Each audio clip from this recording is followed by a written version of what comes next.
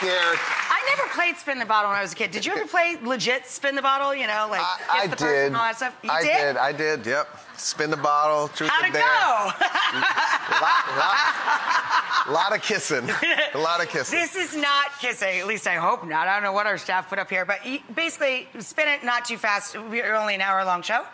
It lands on truth or dare. You read the card, you do it or you don't do it. Whatever. Okay. I'm not going to trap you in the building. Listen, I've gotten in trouble on this show. I had to impersonate my wife once. That's true. I had yes. to, and she did not like the impersonation. I think I picked my nose and went. She didn't like that. And I break danced. Once, yeah, that. And, I ruptured. You ruptured a section disc? of my spleen. Herniated. Actually, yeah. All right, ready? All right, let's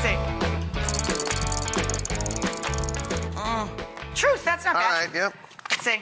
What nicknames do you and Jenny have for each other? Okay. They've evolved, but I'll give you a few quick ones. Evolved? When we started dating, she called me Chomp. Chomp, that's warm. Yeah. Well, her favorite movie is Airplane, and and Mrs. Barbara Billingsley calls the guy a chump, and so we laughed about it, and she called me Chump. And I called her Mama Bum Bum. Because she has a really nice bum bum. But it's evolved, and now I'm Mr. and she's Lady. That's what we call each other. Mr. and Lady. Mr. That's and Lady. Disney friendly. Yeah. All right, give another spin.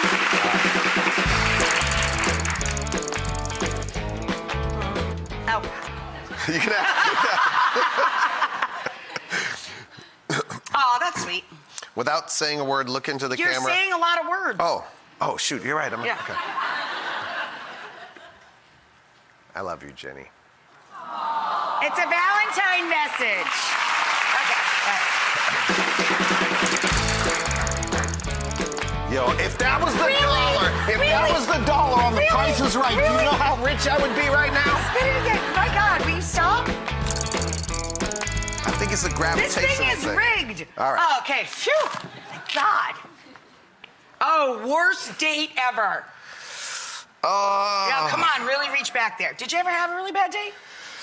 I'm a good date, but things happen. No, things happen that you can't control. Right. So worst date ever. I had a little gas issue. And I couldn't really control it.